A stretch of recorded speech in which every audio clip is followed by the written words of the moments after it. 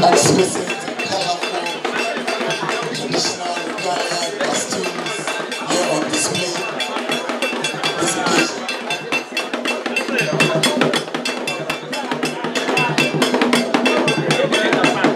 The original minister also joins us. Our man Papa, but he is here.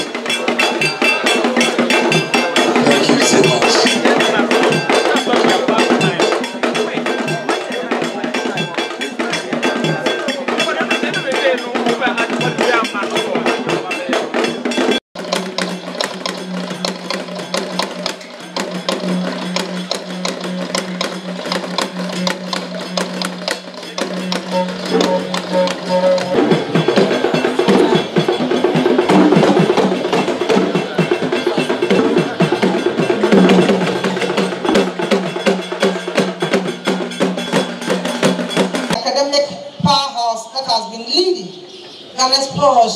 For sustainability.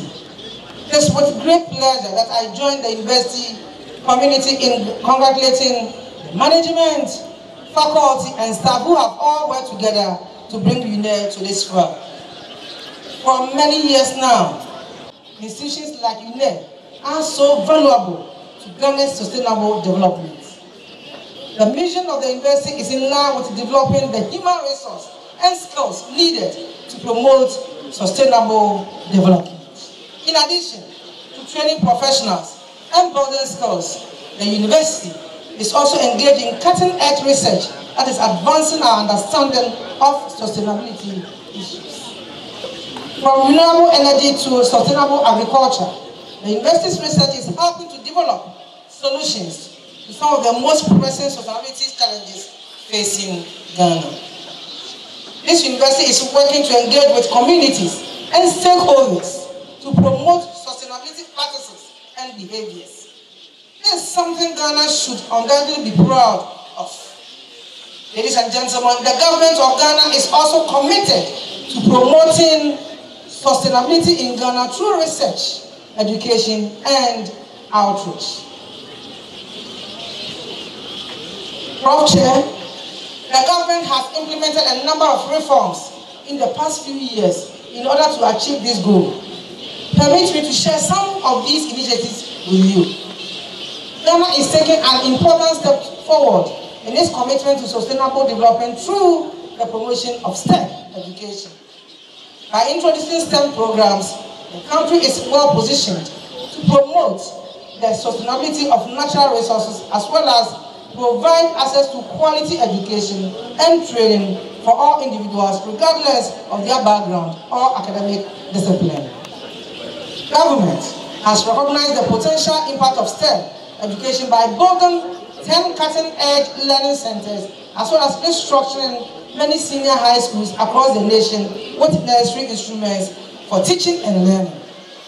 Several of these senior high schools, including those in Abomosu in the eastern area, Bosomtwe in the Ashanti area, and Awasu in the western north, among other locations, have already begun teaching and learning.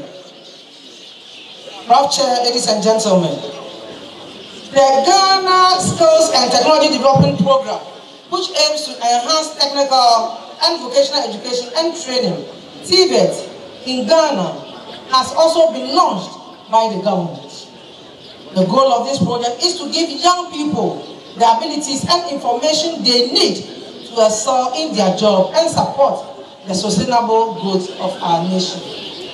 In addition, the government has put into effect the National Science, Technology and Innovative Policy, which aims to encourage scientific and technological research and development. The goal of this policy is to promote creativity and the creation of cutting-edge technology that can be used to address sustainability-related issues. Prof. Chair, Nananom, distinguished ladies and gentlemen, overall, these educational programs show how committed the government is to using research and teaching to advance sustainability in Ghana. The government may advance society by funding TVET, research and development, and STEM, and climate change education.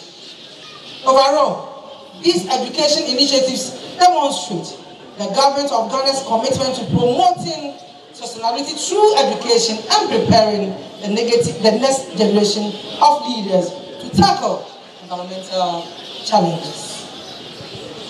I would like to conclude by saying that I am in awe of the leadership of UNE and their commitment to sustainability and providing quality education.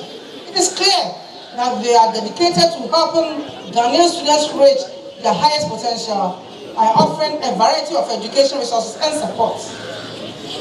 Through vigorous and various courses, experienced faculty and other resources, UNE is ensuring that students have all the tools necessary for success.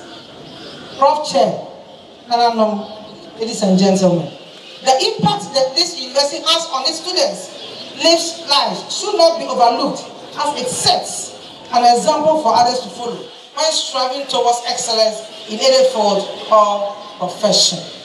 I applaud them for taking initiative towards helping young people realize their full potential. Cheers to a decade of excellence and more decades to come. And no, my big brother, my MP, and all we, the politicians, also have more roles to play.